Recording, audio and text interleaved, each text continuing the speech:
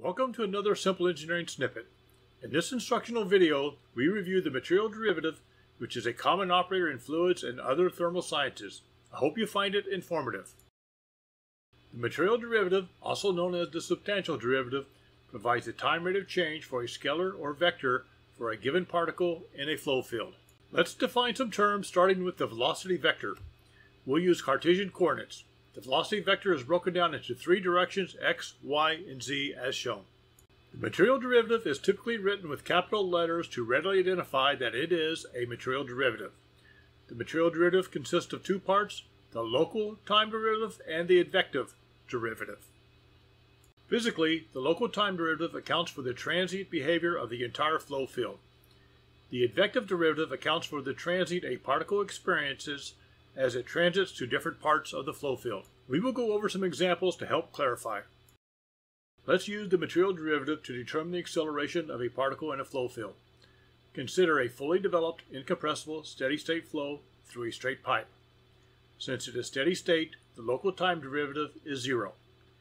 It is a straight pipe, so the continuity equation tells us that the partial derivative of the velocity with respect to x is zero.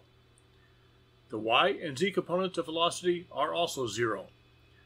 All terms are zero, so the acceleration of the particle as it moves from location A to B is zero.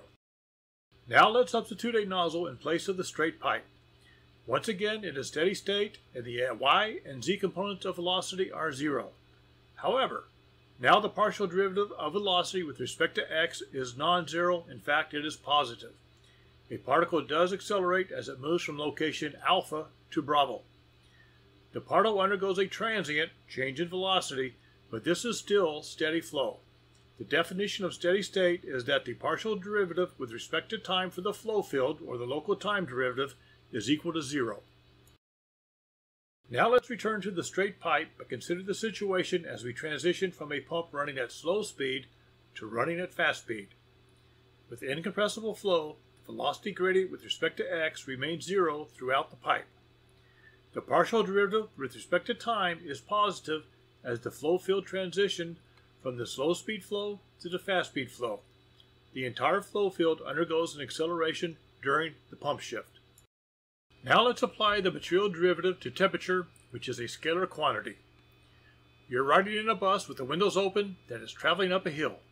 It is at night and the local temperature is dropping at a rate of 1 degree Fahrenheit per hour. The bus is traveling at a speed of 30 miles per hour up a 10-degree incline. Find the time rate of temperature you experience on the bus.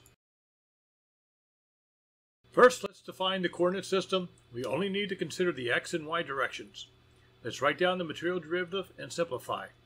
There are positive velocity components in both the x and y direction and a temperature gradient in the y direction.